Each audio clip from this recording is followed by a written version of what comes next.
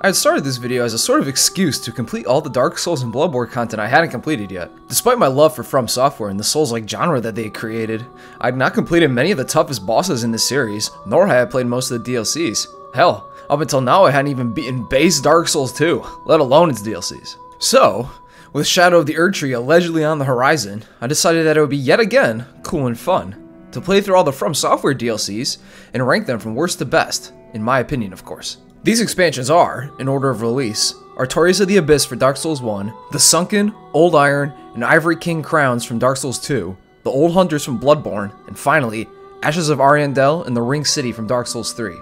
Not only will we be ranking these DLCs, but we'll also be ranking the 24 bosses across all 7 DLCs. And with these expansions containing some of the most legendary and difficult bosses in From Software's history, it'll be interesting to see who will get crowned the DLC Boss God of the pack. So with all that intro spilled, let's get right into our first DLC, Artorias of the Abyss. DLC number 1, Artorias of the Abyss. Artorias of the Abyss starts when you head down to Darkroot Basin and slay the massive Hydra in the water, which is a pretty cool fight, as you cut off each Hydra head one by one until it's fully headless. Although these heads love to arc far away from you and try to bait you into falling off the underwater cliff that the Hydra is standing behind, which led to a few crusty deaths. But thanks to some guidance from a message showing me where the last head reaches to, the Hydra is slain. Once that's done, a golden crystallian will spawn in the cave that's in the top left corner of the lake. But he won't spawn in just yet. You have to reload the area first to get him to appear. So after teleporting away and returning to the lake cave, the golden crystallian will be there waiting for an ass whooping. After said whooping, a lady then pops out of the crystallian's body and identifies herself as Dusk, a princess from a place called Oolacile. Dusk tells us that she's from the past, and that Oolacile had been destroyed long ago, and she asks us if she wants her to hook us up with some ancient sorceries, which we agree to, and she thanks us, and disappears from this plane of existence. We still can't enter Oolacile yet though. To get there, we need to grab a broken pendant from a kind of random crystallian in the Duke's archives, and with a pendant in hand, we make our third trip down to Darkroot Basin, and now, there's a portal in the cave, and when we approach, we're snatched up by a freaking looking massive hand and get pulled straight into the past. We then wake up in the Sanctuary Garden, and this expansion wastes no time in throwing you into a boss battle, having you fight the Sanctuary Guardian to kick off the DLC in earnest. This boss has a cool look to him. I like the Chimera-style beast design with his lion head, scorpion tail, and 2 sets of wings. But this boss is pretty underwhelming, feeling more like a tough enemy you'd run to during a level run-through, rather than a proper boss fight, if you know what I mean. He does the typical charges, swipes, and bites that beast enemies will do, and also shoots lightning at you for some ranged options. But all these attacks are pretty simple and easy to dodge, with its only standout attack being a move where the Guardian rises into the air awkwardly.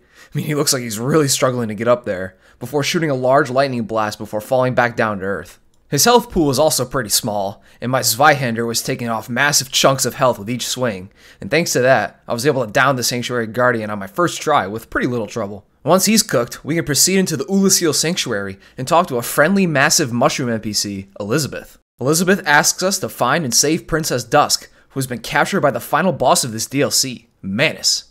Alright, story time. Earlier, I mentioned that Oolacile had been long since destroyed. This occurred because the residents of Oolacile, possibly under the direction of Darkstalker Koth, had dug up Manus' grave, Manus himself being a, quote, primeval human. This rude awakening from his eternal dirt nap had Manus proper fuming, causing his humanity to, quote, run wild, and he started spreading the Abyss, a realm of darkness created via the power of the Dark Soul that corrupts all it touches, and it spread all throughout Oolacile, turning its residents into deformed, tumbleweed-headed monsters, and causing the town itself to crumble and sink into the abyssal chasm below the town, with Manus himself morphing from a human into a massive bestial darkness monster. I'm still not sure how he pulled that one off. This abyssal outbreak gained the attention of the legendary knight Artorias the Abyss Walker, who then traveled to Oolacile with his dog to kill Manus and stop the spread of the Abyss. But the Abyssal Father was too much for Artorias, eventually being defeated by Manus and falling to the Abyss, becoming a corrupted shell of his former self. We then agree to slay Artorias and Manus, and to rescue Dusk from the worst dad ever. We then strike out into the DLC's first main area, the Royal Wood. It's a pretty cool area, feeling like a lighter Darkroot garden with plenty of space to explore and a pretty decent chunk of enemies to fight. I really like the design of the weaker gardener enemies. You can see them trimming the trees, and their models have gardening tools such as watering cans and shovels hanging off of them, and they attack using rakes and hedge trimmers. They fit the level aesthetic great. My only issue with this area is that due to the large amount of enemies, it's pretty easy to get ganked and surrounded while traversing, which makes trying to kill all the enemies a very methodical and drawn out process, which can be a little tedious. But after my first pass through the level, I just ended up running past all the enemies anyway. Once we're through the Royal Wood, we can meet up with Marvelous Chester, who I'm told is a sort of teaser for Miyazaki's at the time unannounced next project, which ended up being, you know. Which makes a lot of sense, as Chester is the most visually unique NPC in all of Dark Souls 1 in my opinion, sporting some very Yharnam-esque clothes, a top hat, and a weird white Joker mask. I'm glad Bloodborne didn't lean into this clown theming. He even dodges like a Bloodborne character when he invades you, and it's super cool to go back and see this teaser with the knowledge we have now. But once we're done chatting with Chester, it's time to go take on the man on the cover himself, Artorias the Abyss Walker. Artorias is the boss that I believe marked From Software's first major evolution in boss design that would go on to be expanded on and perfected by Bloodborne and Dark Souls 3. This fight just has a different tempo than the other base game bosses. His swings are hard and fast, with a robust array of slashes, gap-closing stabs, and overhead slams, all of which he can combo together for some serious punishment.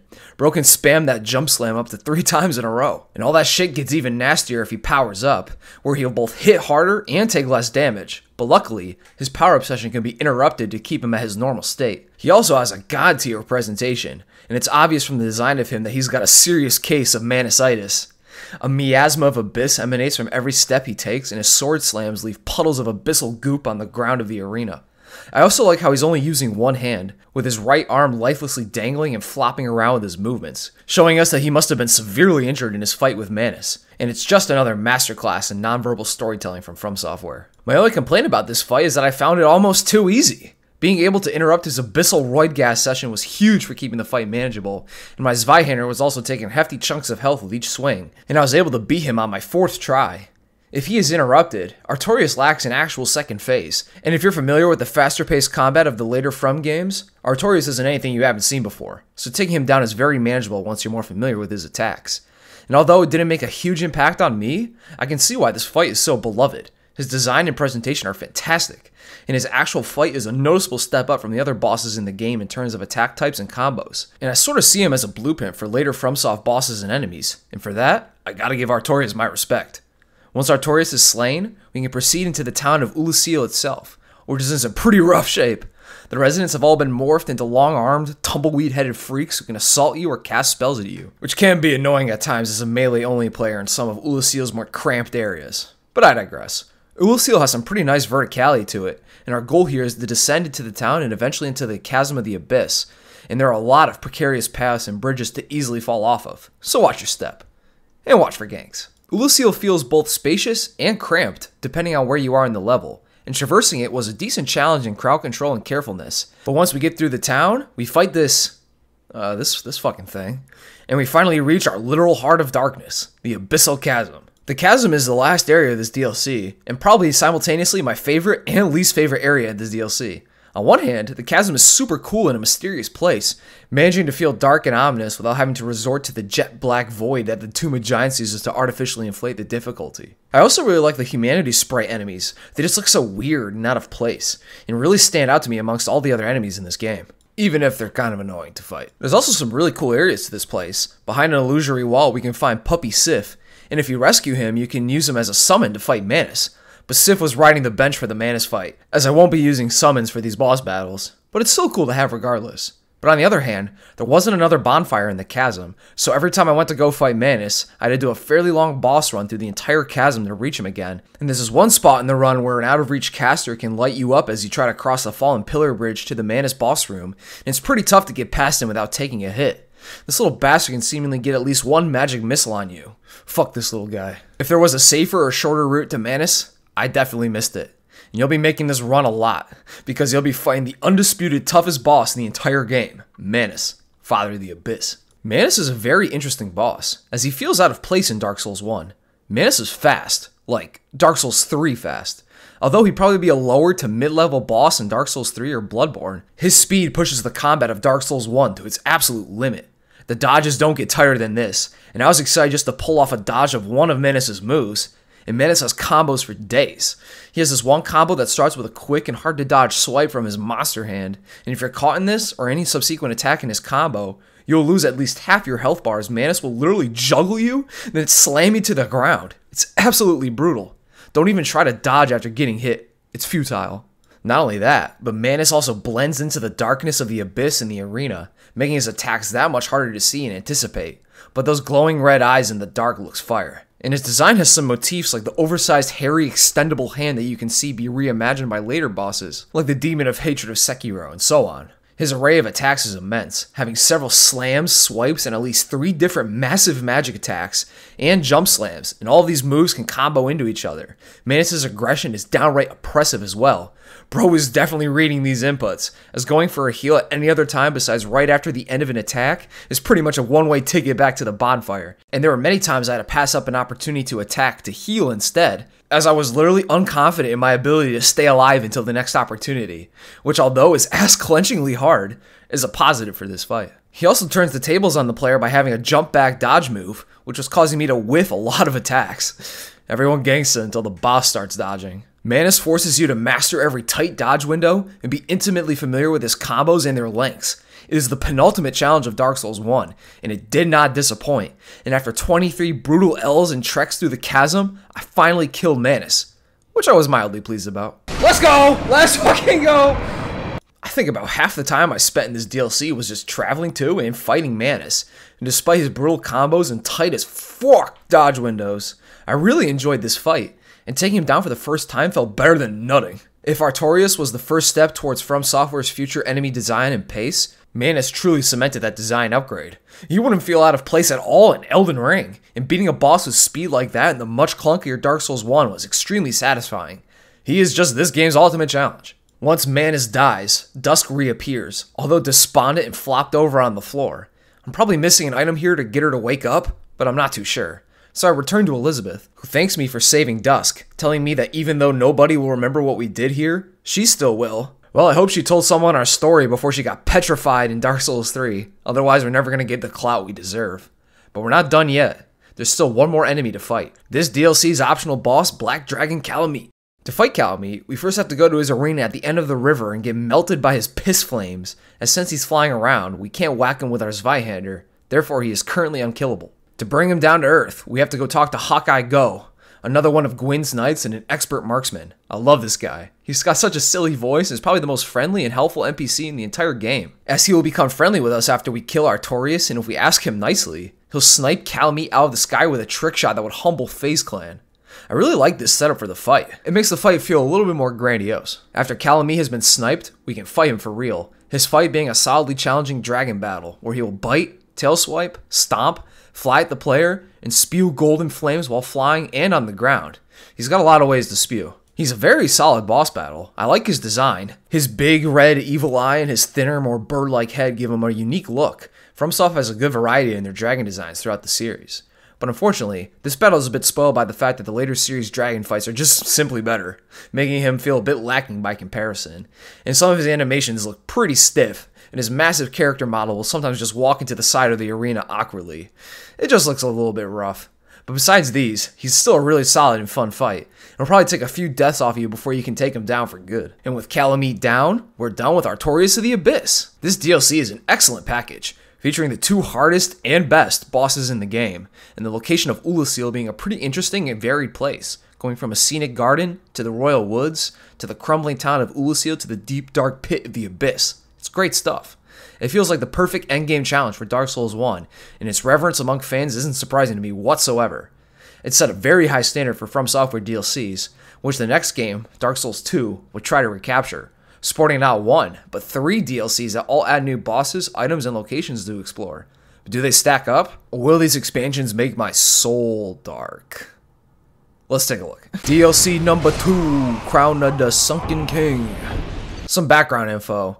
I played through all these DLCs on the Scholar of the First Sin version of Dark Souls 2. If you don't know, Scholar of the First Sin was a re-release of Dark Souls 2 that added some new content, changed up enemy and item placements, and bundled the 3 DLCs as part of its base package. Scholar also changed up how these DLCs start, as in base DS2, the keys needed to access each DLC area were just automatically added to your inventory. But like the rest of Scholar, they added a bit of extra rigmarole to get the keys. For the Sunken King, we need to snag the Dragon Talon, which first requires us to go snag the Forgotten Key, which you get from killing 2 giants in a hidden area of the Black Gulch, starting this DLC off with a gank. Sweet. Once we have the key, we can use it to open a door in the Majula Well, and on a body in the room, we can find the Dragon Talon. We then return to the poison death trap that is the Black Gulch, and past the primordial bonfire, we can go up to the Snake Basin altar thing and teleport to the DLC. Using the talon to open the door, we walk through some ruined hallways until we end up at a vista overlooking Shulva, the sunken city of this DLC, and it makes an awesome first impression. Seeing the city and Dragon Sanctum from high up looks incredible, and I really like the underground city theming for this expansion. The game is begging you to reach these places and explore, so we get right on it. And as we head into Shulva, we will spot a dragon, who wakes up and flies away at our presence. This is the expansion's final boss, Sin the Slumbering Dragon, and now's a good time to explain the story of this expansion. The Crown of the Sunken King tells the tale of the Sunken King, no shit, who was the monarch of the city of Shulva, a city that was built around a sanctum that housed our guy Sin, who the Sunken King and his people worshipped as a deity. Which makes sense. Dragons are extremely rare in the Dark Souls world after most of them were wiped out by Gwyn and his lordly shooters during their war for dominion with the everlasting dragons. So finding one was an exceptional event. At some point, a fragment of Manus and sister to the final boss of Dark Souls 2, Alana, had met and married the Sunken King, and they lived together in Shulva, worshipping the dragon and having a grand old time. This was until Shulva was besieged and invaded by the Drakeblood Knights, led by Sir Jorg, who were hunting Sin in order to steal his dragon blood, which they believed granted true understanding of life, or something. That dragon blood probably just got them faded. Jorg killed the Sunken King himself and skewered Sin with his spear, which we can still see on Sin's body, which is a really cool visual touch. However, all the spearing managed to do was to wake Sin up and piss him off, and Sin, who has toxic and rotting breath powers, started spewing a toxic fog that rendered all of Shulva uninhabitable and killed Jorg in the process. Alana survived this event, however, and still remains in Shulva, guarding Sin and gathering souls until she's strong enough to enact her revenge on the world, which leads us up to our player arriving in Shulva. Shulva is a really cool area with a really clever mechanic. If you hit these glowing posts, you can raise and lower platforms all throughout the city, and they're used in pretty cool ways, being able to be raised to block off archers and break up aggro, as well as a few puzzles to reach some items and raised platforms. And in order to get to one of the bonfires, you'll have to raise a series of platforms to create a path you have to jump across to reach said bonfire. And I haven't done this much Souls platforming since the Bed of Chaos battle, and just like there, these crusty Souls jumps can lead to some goofy ass deaths. Shulva is also jam-packed with these skeletal soldier enemies that can use both melee and ranged attacks, and fights with them can get pretty hairy with lots of cliffs and holes to fall down into after a wild dodge, so be careful. But besides the large number of enemies, this DLC manages to avoid those scholar-patented gank squads for the most part. Enemies will still hunt you down for miles though, so just keep an eye out. Once done with Shulva, we cross the bridge to that massive sanctum we saw from a distance earlier, and we enter the Dragon Sanctum. The Dragon Sanctum is probably my favorite place in this DLC, as it's great at building tension, especially when you first arrive, as there are no bonfires inside of the sanctum, and I was tense as hell running away from the Ghost Knights and trying to find a shortcut or a safe spot or anything as I went deeper and deeper into the sanctum. It's pretty great, and as you learn more about the sanctum, break the Ghost Knights' bodies to expose them, and open up shortcuts into and out of the sanctum, you'll start feeling like you're slowly conquering and breaking down the place, which I thought was super satisfying to do. My only issue with the sanctum being that the inside is a bit drab and samey looking throughout, being mostly featureless stone gray rooms and corridors, and I was not a fan of fighting these poison versions of the skeletal soldiers from Shulva. They build up poison quickly and they're just twice as annoying to fight. Not a fan. I snag a key that unlocks a door near the sanctum entrance, and that opens a path to a nearby bonfire, but I can't use that bonfire until I fight off this dumbass invader, and I gotta say, DS2 has by far the most NPC invasions in the entire Souls series. In other games, a hostile NPC invasion was a pretty rare event, but in Dark Souls 2, I feel like almost every level has at least one hostile invader. Some levels even have several. In the Black Gulch, I fought 2 invaders in a row that spawned in the same spot and had almost the same name. These DLCs are full of hostile invaders just like the base game too. And encounters with hostile invaders are more annoying than interesting, unfortunately. But using some cheeky backstabs, which are also changed in this game, as before you can get a backstab off, your character will do a punch move where they clock the enemy across the face, then backstab them. But I've had a few times where the punch occurred, but the enemy was able to either break out or no backstab occurred, which felt very crusty at times. I'm not sure if the punch is supposed to be broken out of, but gameplay-wise it feels disjointed and almost like a bug. But regardless, from this bonfire, we can access an optional area, the Cave of the Dead, which is probably a bottom 5 area in From Software history. Although the cave is pretty small, it is packed to the absolute tits with enemies and projectile shooting statues that petrify and insta-kill you if built up. These statues can go get bent. They're frustratingly accurate and can stagger you for a few seconds if you're hit by them twice in a row, so your character is fucking around doing the whoa, completely exposed if you walk the wrong way in front of these statues. There's no tell that they're about to fire and they can seemingly shoot at multiple angles, so my best strategy was to just spam roll past them. It's called the Cave of the Dead because this place is going to kill you at least once as you frantically sprint through it trying to find the path forward. But luckily, once you know the path forward, it's pretty simple to get through, but still, it's just DS2 level design at its absolute worst. Your reward for getting through this death gauntlet is a 1-on-3 battle in one of the bottom 3 worst fights in the entire Souls series, not just Dark Souls 2. We have to square up against 3 NPCs, a dual katana wielding knight, some dude wearing Havel's clothes, and an archer, who are literally known in the Souls community as Gang Squad. I struggled to even consider this a boss. The devs really just threw 3 NPCs in a room and gave them boss health bars. This fight is simply not fun. It's a tedious grind of running around the boss arena, hopping down into and climbing out of the lower water level in an attempt to break up Gang Squad's positionings to get a few hits in, then repeat. It's just a tedious endurance, and mistakes are heavily punished, as you can easily get comboed by multiple Gang Squad members at once, or just get backstabbed. It's fucking rough. I was able to take them down by taking out the afflicted grave robber first, then Sarah, then finally not Havel, as he's the most dangerous one of them all, and he can easily combo you to death if you aren't careful. After beating them, you get a decent sack of rare crafting materials, but I was just happiest that I didn't have to fight them anymore and run through that dog-ass cave anymore. Whew! With Gang Squad gone, we can move on to face Alana. After getting through the Sanctum, we reach the bottom of the Sanctum in the Dragon's Rest area, which isn't much to write home about, mostly being an open area with these oversized, goopy Morrowind A-lit guys. We insert the Dragon Stone and there's a cool view of a stone bridge rising to connect the Sanctum to Shulva, and opens the path to Alana, which is a cool area where we have to descend down through the broken Sanctum and fight the Drakeblood Knights, who have some sweet black armor sets and red capes. Very cool to do the first run through. But a bit of a slog each time after though. Although I think I missed a shortcut to Alana in this section, but it wasn't too big of a deal. Alana is very similar to Nishandra, almost too similar, in both design and moveset. Like her sister, she's also a grim reaperish looking lady with a red color scheme, who also wields a long weapon that she only just swipes with. I will say her entrance is very cool, her back turned to you like a true Vlone soldier, with this Alduin's Wall looking stone mural as a backdrop with some pretty great looking lighting effects. The fight itself, however, is pretty underwhelming. Like I said, she's pretty much Nishandra too, casting spells and slowly swinging her weapon if you're close. But she has one unique twist. Alana is a little weak on her own, so she will summon backup, which can be either one of 2 things. Either 3 weak and fairly passive skeleton enemies, or she will summon Velstadt, one of the hardest base game bosses. That's like summoning either a coughing baby or a hydrogen bomb to help fight with you. If she summons Velstadt, it's gonna get hairy, and good luck. But if she summons the skeletons, you'll just have to be mindful of them and focus on taking Alana down with a few hit barrages. And that's exactly what I did, taking her down as her skeleton goons washed on in embarrassment. Although I forgot to get footage of me defeating her, as I wanted to save storage space by not recording when running back to the boss, and then just start recording when I start fighting the boss. But then I immediately forgot to record, and killed her on that fight.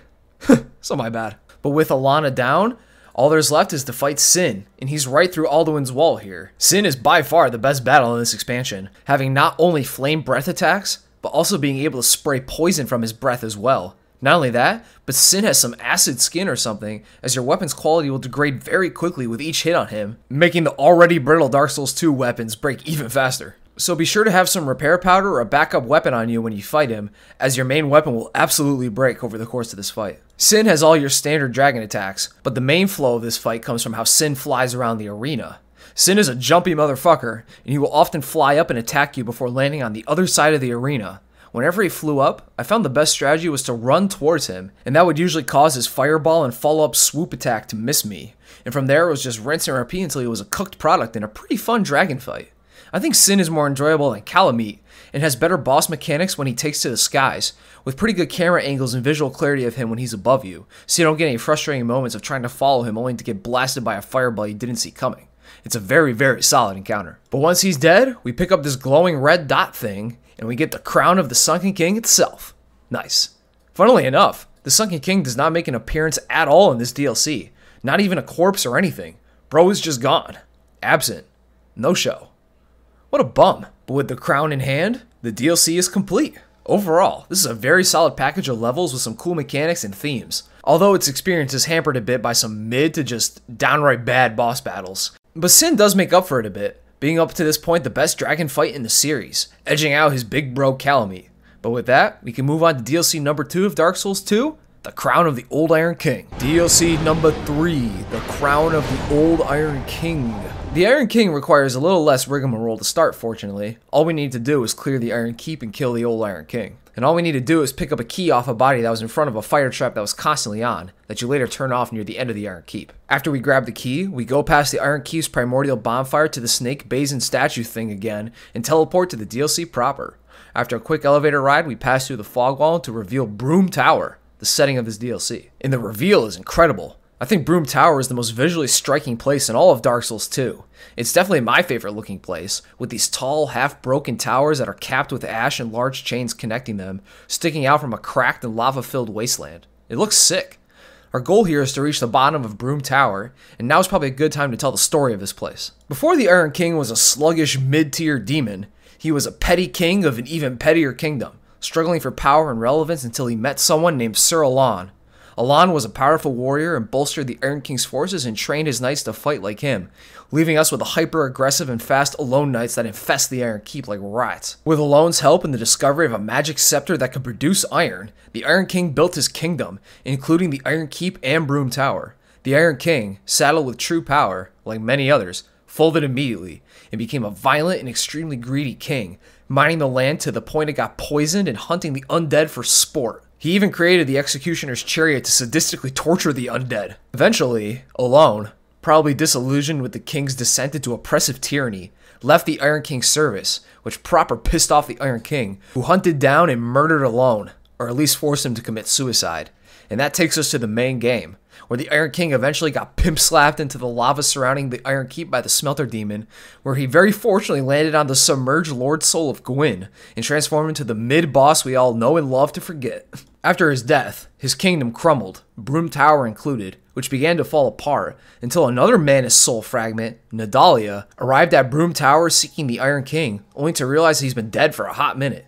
Nadalia then geeked the fuck out, creating those odd-looking ashen statues to store fragments of her soul, and raised the dead of Broom Tower and enthralled them into defending her in the tower, where she remains locked down until we arrive. Broom Tower is some of Dark Souls 2 level design at its best, and sometimes worse.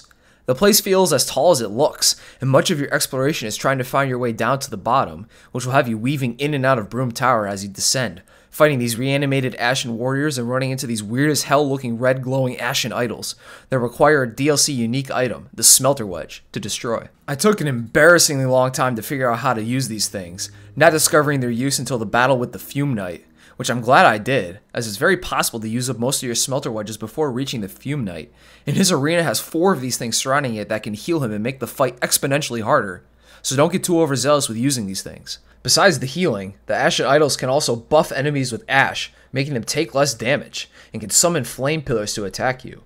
But besides the Fume Knight's idols, and the idol in the room I like to call the Gank Room, they're usually pretty easy to just ignore and run past. Speaking of the Gank Room, it is by far the worst place in Broom Tower itself. But don't worry, there's an even worse place later in the DLC. Just wait. It's a small room with 3 Ashen Warrior enemies, a club-wielding giant, and an Ashen Idol. And it's absolutely miserable. Above the room are explosive barrel-holding enemies and holes for them to drop down. So I thought the idea was to get the barrel carrier enemies to fall into the room and then have them blow up.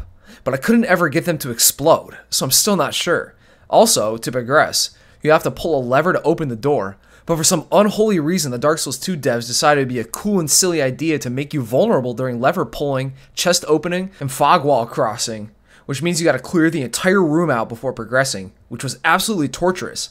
I probably could have made it easier by destroying the idol so it couldn't ash up the other goons, but it's still such a vicious gank in here it probably wouldn't have made much of a difference anyway. I eventually get through and open the door after some real struggling, and after getting through, I get invaded by NPC, again, on an adjacent tower, and I must have done something to really scare or spook him, as the NPC turned tail and ran down into the tower away from me. I tried to follow, but being inside the tower started to build up my curse meter, so I said screw that shit and left, and never returned.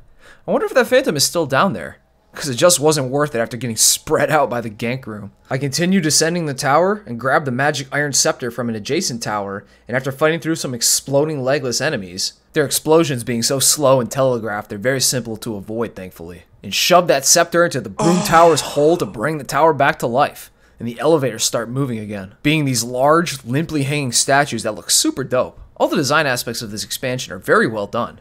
From the central elevator area, we can access the optional Iron Pass area, which is very similar to the Cave of the Dead, except somehow even worse. Iron Pass is filled with the Ashen Warrior enemies, archers, and these goddamn motherfucking wizard guys who are out of reach in the standard path that put a curse on you that overloads your equip load, making you walk slowly and fat roll. If you want to take these guys out, you'll have to take the alternate path that's longer than the normal path, which involves you pulling levers to progress that unleash 5 enemies at you at once and causes a salamander statue to shoot massive fireballs at you, all the while you're trying to avoid the gang squad you just freed.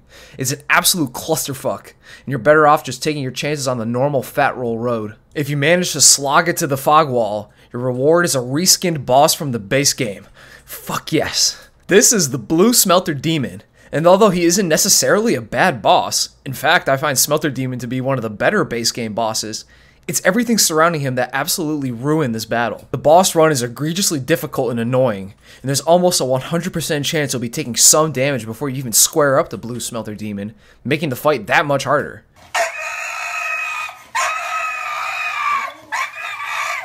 Blue Smelter Demon also passively does damage to you from his blue burning tummy and hits like a truck with his late game boss stats. So in order to defeat him, you'll have to have a near flawless run and fight to the boss. And with each death, and you'll be dying a lot, the run back gets more and more irritating as you get encumbered, sniped, and assaulted just trying to attempt another boss fight. It sucks. If this run back was removed, I think I probably would have enjoyed this fight if the bonfire was right next to the fog gate. But as it stands, I just simply can't enjoy it. Shit like this gives me a newfound appreciation for America's stakes and the decision to pretty much remove boss runs entirely from later FromSoft games. I wouldn't be surprised if runs like this were the reason behind this change in design philosophy. I eventually take down the Blue Smelter Demon, using all my tricks like spamming him when he's lighting up his sword and playing as carefully as possible. I even had changed my armor so I wouldn't fat roll when cursed, and beating him felt incredible. I will never do this again. But with Blue Smelter Demon slain, it's time to reach the bottom of Broom Tower. Once at the bottom, I destroy the Fume Knight's Ashen Idols to prep for our fight, and I find a very mercifully placed bonfire right next to the boss arena. I gotta commend the devs here. I know it must have took a lot of restraint to not put an overlong gank-filled run to Fume Knight. I know that must have been hard. I appreciate it. I enter the arena to fight my pick for the boss god of Dark Souls 2, the Fume Knight. The Fume Knight, before he went by that name, was known as Sir Rame, one of King Vendrick's strongest soldiers and his number 2 guy next to Velstadt. One day, though, Rame and Velstadt got into a fight of some kind. Not sure over what, though. Maybe they were arguing about would you rather have a gay son or thaw daughter, and the debate got pretty heated. This fight caused Velstadt and Rame to fall out, and Rame was banished and left Vendrick's service, eventually ending up at the Broom Tower, where he became loyal to Nadalia, guarding her at the bottom of the tower. Fume Knight is just simply the best duel in the entire game. His first phase reminds me a lot of Pontiff Sullivan, wielding a large, slow, ultra greatsword and a smaller, quicker sword. It's a great challenge in anticipation. His sword attacks are quick and can combo, but also very telegraphed, and don't do a ton of damage if you get caught. And this speed is contrasted with his ultra greatsword, which although slow, has such massive swing arcs, nowhere is safe from it unless you're directly behind him. And I've been caught a few times on that massive backswing, but it never felt unfair. Once you've done enough damage, he will put away his small sword and juice up his Fume Mega Sword, it now burning with fumes or something. The fumes make the hits devastatingly powerful, but also give you more visual clarity to track the sword, and it was super fun to dodge this thing and counter with my poker. This fight's got a great tempo, and there's almost a groove you can get into as you learn his moveset, and healing against him is very strategic too, as like Manus, you may have to give up attack opportunities just to heal, giving the fight another layer of challenge without feeling unfair or oppressive. It's just a fun, challenging, straightforward fight with no ganks, status effects, and no annoying hazards or brutal runbacks. Just two guys whacking each other with some sharp-ass sticks. Simple as. And my pick for the best Dark Souls 2 boss. With Fume Knight up in smoke, we can enter the doorway behind him to pick up the old Iron Crown and come face to face with Nadalia herself. Or at least her husk, as she looks creepy as all hell sitting on her throne of ash, slumped over with scraggly hair and gaunt extended arms. She gives me the heebie-jeebies. But we're not done yet. Next, we head up to the top of the tower and find some armor with a flowing red aura around it. Interacting with the armor brings us to battle with Sir Alone, who is probably the most unique boss in the entire game. He wields a two-handed katana and has a super interesting moveset, having a charge move where he sets, rushes at the player lightning fast, and swings for massive damage. It's a very fun attack to learn and dodge, and it's super satisfying to master the dodge timings for him. He also keeps the fight dynamic by jumping around the stage to escape, only then to rush back in with a quick gap-closing stab or slash. If you get caught in his command stab, he uses our blood to power up his sword, making the fight even harder, which encourages the player to really master his dodges to beat him. Not only is the fight itself super fun, but the arena looks awesome as well. I really dig the reflective floors and the orange sky coming through the windows. It just looks awesome, and probably my favorite arena in the entire game. Also, if you defeat him without taking damage, he will do a secret animation where he will seppuku himself out of shame. But you're tripping if you think I'm that good.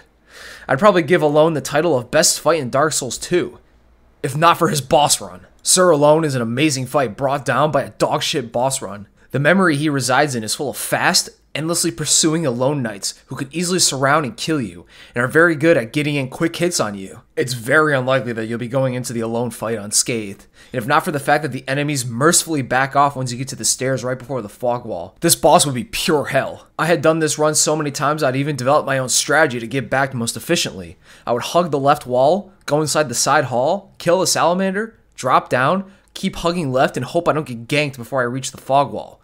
It's doo-doo ass cheeks. If not for this run, I'd take Alone as my pick for the boss god of Dark Souls 2. But as it stands, this run to the boss keeps me from giving him the title, and Fume Knight remains on top. But once Alone is killed, that's all for the crown of the Iron King. It's the ultimate mixed bag, with some of the best and worst level design of Dark Souls 2 with some awesome location design, and two of the best bosses in the game. But the brutally punishing boss runs and some gank choke points in the DLC keep me conflicted on it. But with that, let's take a look at the final Dark Souls 2 DLC, The Crown of the Old Ivory King. DLC number 4, The Crown of the Ivory King. I regret everything I've done. Our final DLC, The Crown of the Ivory King, starts when you get the flower-shaped key from Drangleic Castle and use it at the Snake Basin in the Shrine of Winter. Using it brings us to the frozen kingdom of Aleum Alois, which has got to be one of the most FromSoft-ass names I've ever heard. Aleum Alois is almost completely frozen over, and like the other DLCs, makes a great first impression, with massive ice tendrils appearing out of the frozen entrance in a big scene, and a voice warns us to go away, as the old chaos is still raging within the walls of Aleum Alois. We disregard these warnings, of course, and enter the walls. From here, we can either go left or go right. If we go left, we can try to challenge the first boss immediately, but she's invisible at the moment, so good luck trying to hit her. In order to see her, we gotta find the Eye of the Priestess, which we gotta find by exploring to the right and beyond. I like this use of the level's real estate, and this expansion gets a lot out of its space. Although I do like the snowy setting, I think Aleum Alois was my least favorite DLC area to explore. It's mostly snowy stone castle walls and courtyards, and each area sort of blends together in my mind, which can lead to confusion as to where to go sometimes. And it's probably the gankiest DLC of them all, especially later on when the ice gets broken and new areas are opened up to the player. I do like the enemy designs though. There are many different types of icy/crystallized ops, and the projectiles shooting enemies aren't as annoying as they are in other places in the game. Looking at you, Shrine of Amana. But once we explore enough, we pick up the priestess's eye from a corpse on a glowing pedestal.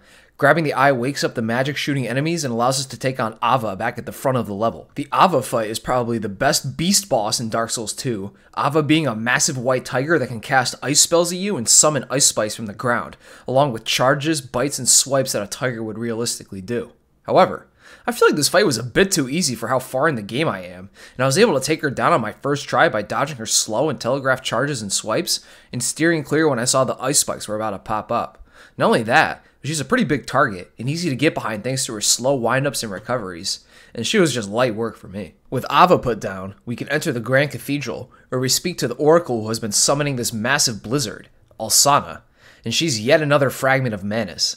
Alsana sees that we may be able to defeat the chaos below, and breaks all the ice in Aleum Alois, unlocking new areas and enemies, really maximizing the usage of their level, which I think is pretty clever. Alsana also gives us some exposition as to what happened in Aleum Alois and the fate of the Ivory King, which is pretty rare for a FromSoft game to just come out and drop the story like that, but I appreciate it, as the other DLCs don't do as good of a job conveying their stories to the player as this expansion. We learned that Alsana had become the devoted oracle to the Ivory King despite her being the offspring of an evil darkness monster, and the Ivory King had built Aleum Alois over an ancient pit of chaos as a means to control its spread.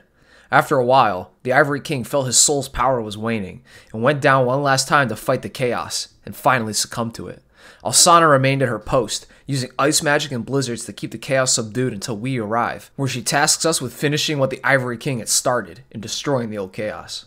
From here, we can proceed to jump into the Chaos Chasm and fight the Ivory King, but before we fight him, we gotta fight some of his goons first, and with only one Lois Knight to back us up, we're just asking for death from the Ivory King's royal gang squad at this point. So our new goal is to explore Liam Lois again to find the 3 other Lois Knights to back us up in our battle against the Ivory King and his thugs.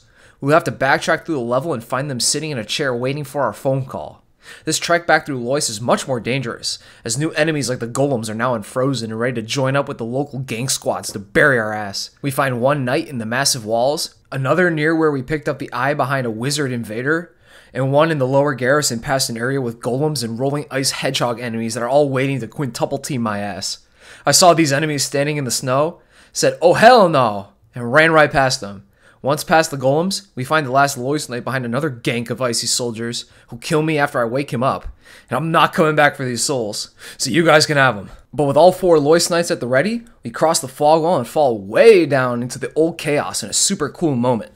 I love the Dark Souls fall down a really large hole but don't take damage moment. The arena and entrance for this fight are probably some of the most bombastic out of any Dark Souls 2 boss battle. The old chaos is a really cool place, fighting on an isolated platform in a sea of lava with bed of chaos looking branches overhead. Just looks fire. To get to the Ivory King, we have to first kill his goons that are coming out of these large portal mirror looking things, and these goons are either a pyromancer or are equipped with a long axe or long hammer. This fight is much more manageable with 4 knights to back me up, but the evil Lois Knights will still primarily target you, so you'll need to have full situational awareness to make sure you see all incoming attacks, especially the pyromancer ones. They're the most annoying. As the fight goes on, the friendly knights will sacrifice themselves to freeze the mirrors, preventing more enemies from spawning. This is a really unique mechanic for a fight, and I really like it, and adds an extra sense of grandiosity to the fight, on top of being visually sweet too. This is a real war with the Ivory King. At this point, I usually have one knight left standing after all the mirrors are frozen, and the Ivory King himself makes an entrance through a Borderlands-looking vault thing, and the real battle begins. I'm usually able to get a few hits in on the Ivory King as he focuses on my last remaining knight, until it's only me and him remaining. Unfortunately, I found this boss fight itself to be pretty underwhelming once it's all said and done. The Ivory King has a pretty basic moveset, mostly just some short sword combos and a few lunging strikes and stabs after he jumps away, which are easy to avoid once you learn their timings. Once you take enough health off of him, you'll power up his sword, and the aura of his power-up sword expands way beyond the sword's actual length, which was a bit visually confusing for me, and led me to taking a few hits that I probably could have avoided. His new power-up seems to only give him one new move, an area of effect attack where he stabs his sword into the ground and summons ice spikes. But again, this move is no problem to avoid. The rest of his attacks are pretty much the same except for having an extended reach thanks to the elongated sword aura, but that extendo reach isn't enough to save him, and I poke the Ivory King to death, quelling the chaos. Once he's dead, we can pick up his crown, and with that, we have collected all the DLC crowns. But we're not done in Liam Lois yet. We speak to Alsana again, who reveals that she is another fragment of Manus, and that even though the Ivory King knew she was a child of darkness, he still took her in and cared for her, giving her purpose as his oracle. What a classy guy. This story is complete here, but there's still one area of the DLC that we haven't taken a look at yet. And to get there, we need to get a key from the bowels of a gank cave, which opens an inconspicuous side door near the front of Liam Lois. Inside, we light the bonfire and hop in this coffin and head down to the frigid outskirts. Now, remember those dogshit boss runs from the previous DLCs? Remember how annoyingly bullshit those wizards who weighed you down in the Iron Pass were? Or the Cave of the Dead having 5,000 petrifying statues shoved into one room? Or even the Alone Knight gank gauntlet? Well, all those runs can't do anything but bow in awe of the true bullshit god of Dark Souls 2, the frigid outskirts. You exit the coffin to enter the by far largest open area in the entire game, and your goal is to head west to reach the boss arena. One problem with that, 90% of the time, there's a whiteout blizzard going on, preventing you from seeing 5 feet in front of you, so you'll be wandering aimlessly for a while trying to get your bearings and figuring out where exactly you're going. While you're exploring, you'll also be endlessly jumped by infinitely respawning lightning reindeer, and you can't just ignore them. They're faster than you and will charge you down with this extremely annoying and surprisingly hard to avoid charge attack, forcing you to dispatch every deer that comes after you, dragging the boss run out to clock in at over 5 minutes per run. And the boss you're fighting? Why, it's Lud and Zalin, 2 more of the Ivory King's shitty cats. And not only is this a gank boss, it's also a reskinned boss, copied from a boss in the exact same DLC. And your reward for slogging through this borderline experimental game design is just the boss's soul for weapon transmutation. By the time I got here, I was exhausted from the previous expansion's brutal boss runs, and it was 5 minutes of frozen reindeer hell all for a reskinned gank fight. So I threw in the towel. I decided to take my one and only mulligan to not fight these reindeer-guarded pussycats. I just couldn't do it. The frigid outskirts and Luddenzalen's fights just represent Dark Souls 2's worst aspects to me, so please forgive me for skipping them. But with Luddenzalen ignored, that's all the Dark Souls 2 DLC is completed. All that's left to do is kill Vendrick and get his soul and crown from behind a door in the Shrine of Amana that can only be accessed in human form. Why the king's soul and crown weren't dropped by Vendrick on his death is beyond me. But with all 4 crowns, we return to Vendrick's memory, where he muses vaguely about the darkness and fire and blesses the crowns, giving them the power to keep us human after dying, which prevents our health from decreasing on death too. Which is a sweet reward for sure, but it's to fix a problem that probably shouldn't have been there in the first place. Most Scholar players are probably using the ring that caps your total health loss to 75% for most of their playthrough, and I'm glad FromSoft buried this feature going forward. It just overly punishes the player for dying in a game that is specifically designed to kill you, and it feels like a band-aid for a New Game Plus playthrough. And now that that's done, it's time to move on to our only non-Souls game, Bloodborne and its Old Hunters. DLC number 5, The Old Hunters. The Old Hunter starts when you obtain the eye of a blood-drunk hunter, and you have killed Vicar Amelia. Once she's dead, you can go into a corner with an amygdala in the Cathedral Ward to get picked up and transported to the Hunter's Nightmare. But you're in for some rigmarole if you start the DLC right after Amelia, as it is a fully late-game expansion. You'll probably want to start it around the end of the Nightmare of Mensis, after killing Mikalasher the Wet Nurse. The Hunter's Nightmare starts as a reimagined Cathedral Ward, full of hostile hunter enemies wielding the new DLC weapons like the Beast Cutter Club that can go extendo mode and slam you from afar, and the Boom Hammer that can power up for explosive attacks and more. They're tough enemies that expose you to the new hunter weapons really well. The Hunter's Nightmare is also full of massive rounded rocks that really make use of the base level's real estate, allowing for new paths, and there's a whole new Blood River area to explore, and it fits Bloodborne's design perfectly. Meaty, emaciated corpses writhe on the ground in the Blood River, and the whole place just looks so disgusting and alien with these weird rocks and graves. I really dig it. Once we've properly scoured the Hunter's Nightmare, and pick up the eye pendant from the snoozing fiery cleric beast, we enter this unassuming cave into a large blood-filled room, where we meet the greatest horse in gaming, Ludwig the Accursed. Ludwig has one of the most disgusting designs I've ever seen for a boss. He's a deformed horse with nasty mismatched limbs and an extra fucked up Margwa head with eyes inside the mouth, and that face. Bro needs some veneers, goddamn. Ludwig's first phase is actually pretty difficult. He's really quick with his swipes, charges, and slams. And since his model is so busy and detailed, I sometimes found it hard to figure out what attack he was going to do next, and I got distracted by the loose kicking and convulsing limbs, and the flowing hair and cape he has. But I didn't have a problem with this, as his model was so incredibly grotesque, it just adds to the overwhelming feeling fighting him brings. Once he's at half health, a cutscene will play where Ludwig, although hideously deformed and mindlessly raging and screaming like a banshee due to the corruption of all the blood he spilled on himself from a career of slaughtering beasts, notices his holy moonlight sword, and in this moment, he remembers his humanity one last time, and when the fight resumes, Ludwig's demon horse form is now upright and completely calm, wielding his moonlight sword like a true hunter. Everyone gangsta until the beast remembers he was once human. I love this second phase. The Moonlight Greatsword looks awesome. Its attacks and effects are super sweet, and I think this is probably my favorite version of it. Ironically though, I found this second phase much easier than the first, as I had an easier time tracking his sword swings, and Ludwig does some pretty drawn out attacks and can be heavily punished if you avoid them properly. Also, the soundtrack is going absolutely nuts, hyping you up to whoop this demon horse's ass. This expansion is also just full of great tracks. Check them out.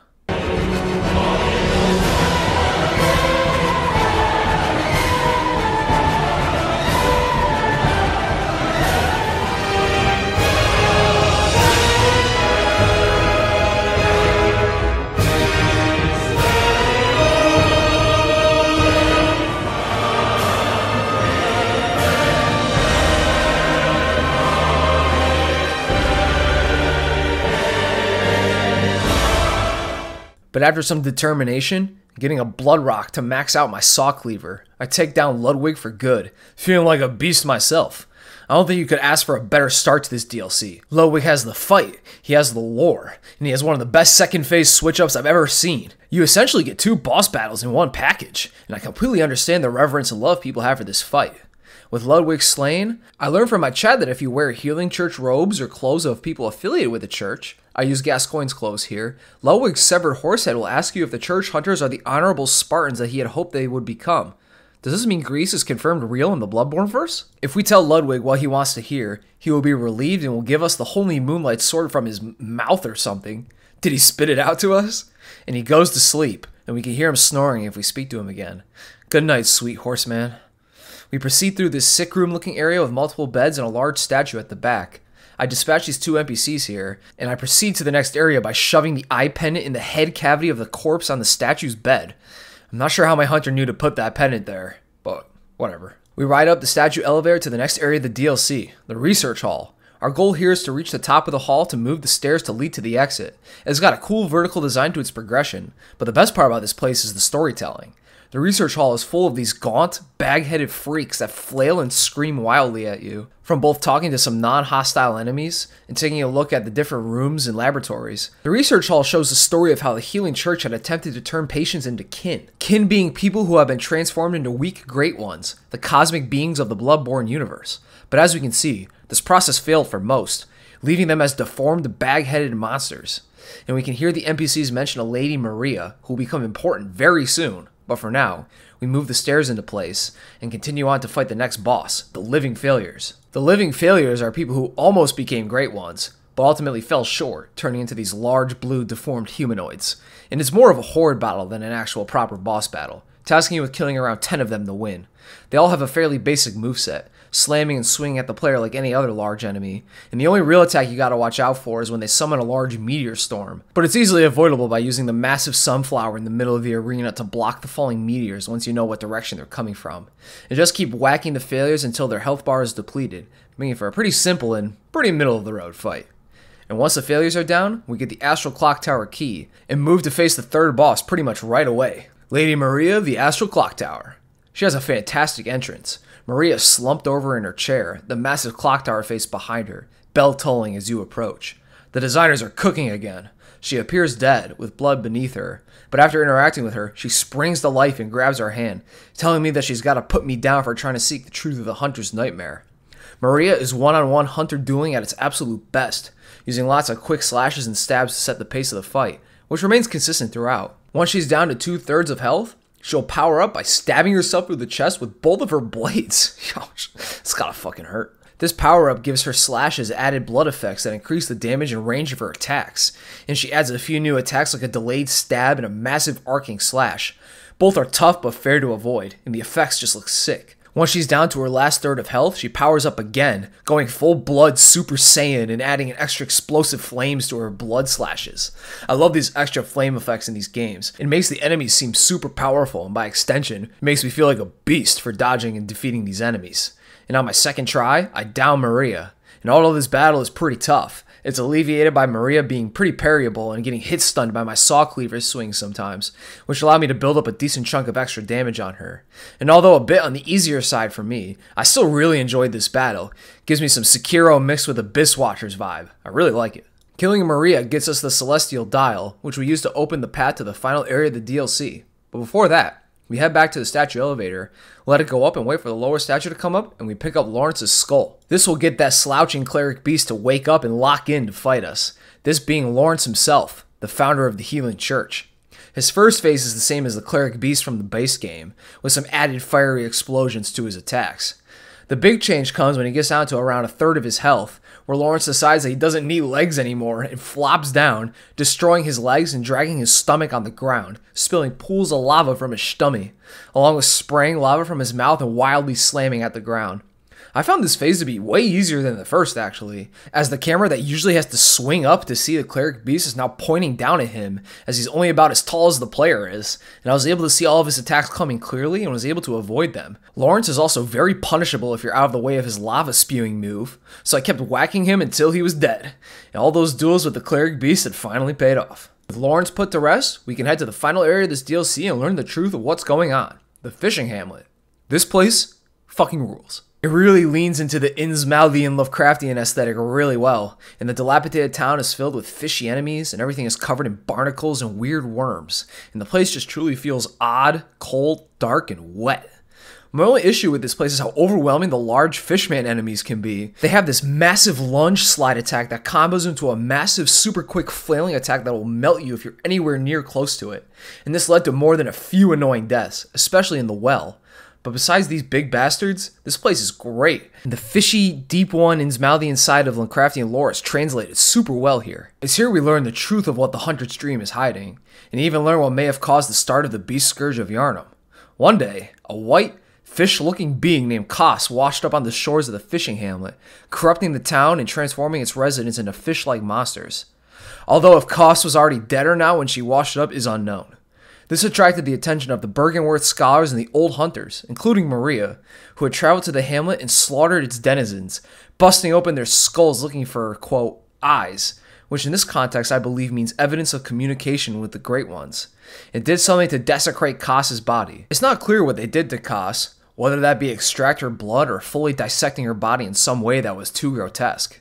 But whatever happened, it shook Maria up real bad, and she threw away her beloved Rakuyo weapon into a well, saying she can no longer stomach it, seemingly later committing suicide based on the state we find her in the Astral Clock Tower, along with no other info about how she died being present.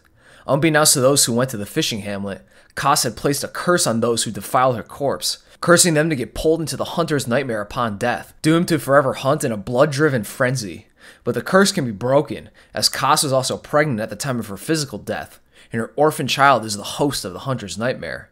It's time to put the nightmare to rest, to take on one of the hardest bosses I've ever fought in a game, the Orphan of Kos. Another boss, another incredible entrance. You first go through a cave passage full of these slug-like men, all praying towards the beach. And on the beach, we see the hunter's eye moon hanging over the beach and the body of Kos, broken ship masts jutting out from the water behind it.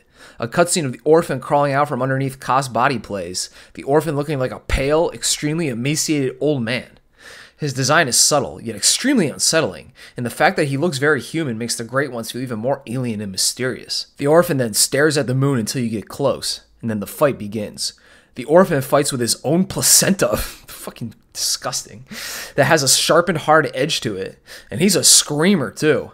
With each attack, he'll be hollering like a torture victim. I have these screams and hollers seared into my ears from how many times I had to fight this guy.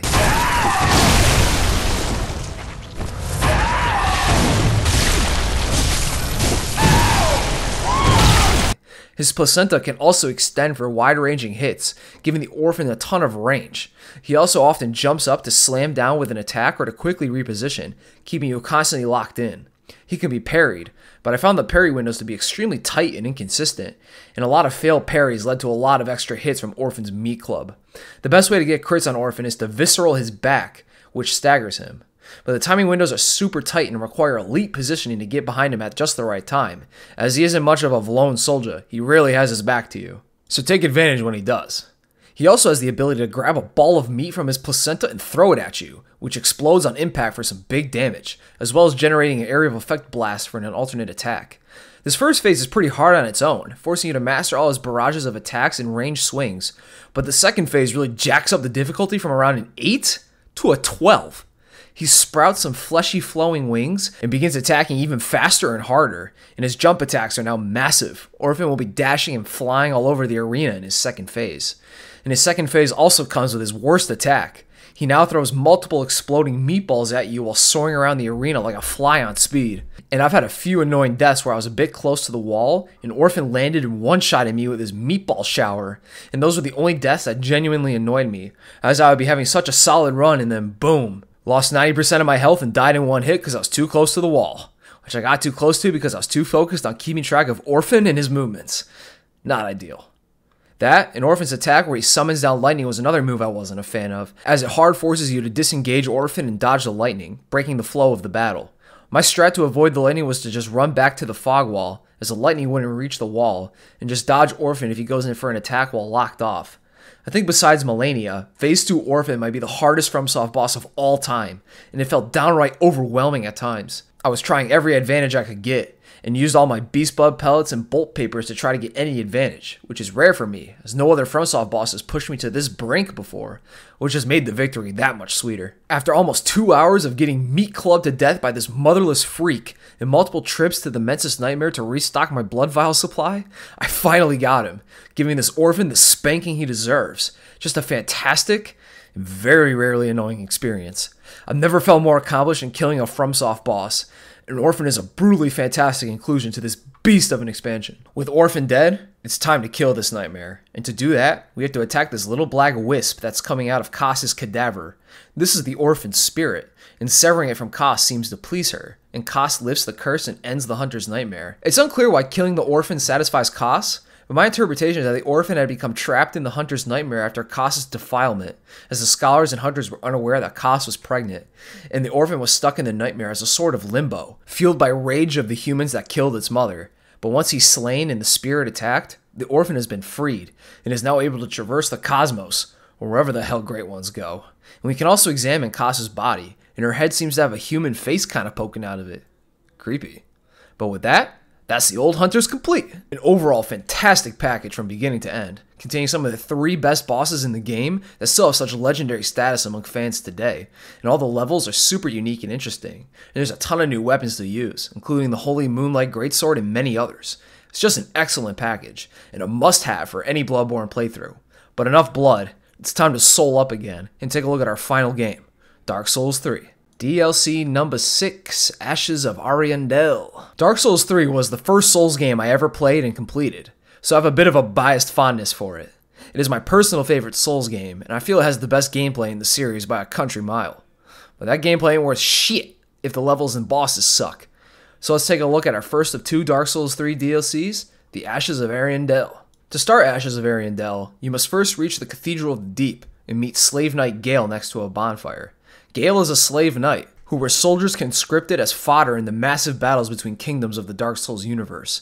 And despite the job hazards, Gale managed to survive, or at least come back from, every single battle he was sent to die in, doing this for an untold amount of years.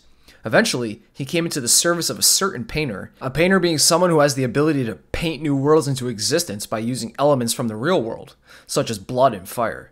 These worlds are usually made for people and creatures who have no place in the main world and tries to be a safe haven for them. This expansion takes us to the painted world of Ariandel, a successor to Dark Souls 1's painted world of Ariamis level. Gale wants us to help out the painter and to create a new painted world, which requires burning away the current one and starting over, as like the main world. The painted world is cyclical, as the painting eventually rots away after enough time passes.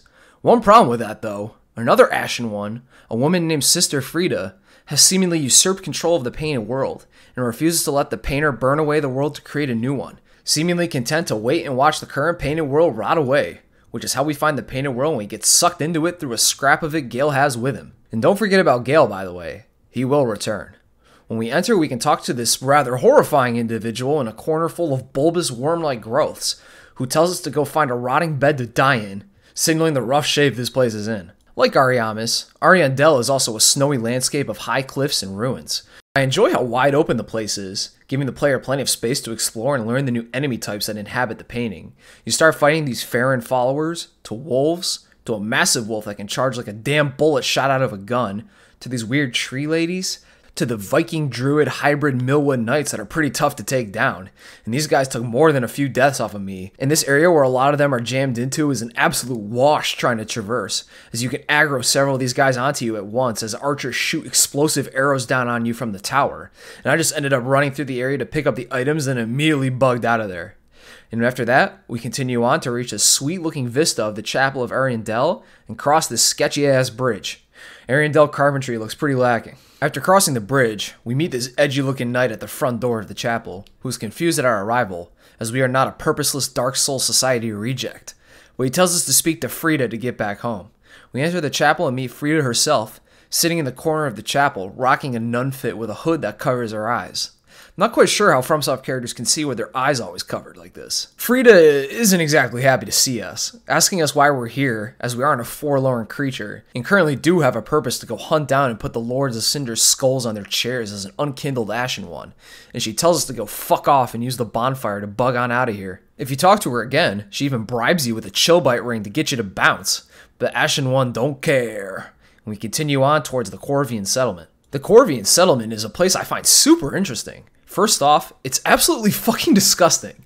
It's inhabited by these scrotal, emaciated bird-like people who seem to be dragging a hairy and frozen mass of either poop or rotten intestines from their lower bodies. Their designs are so fucking nasty.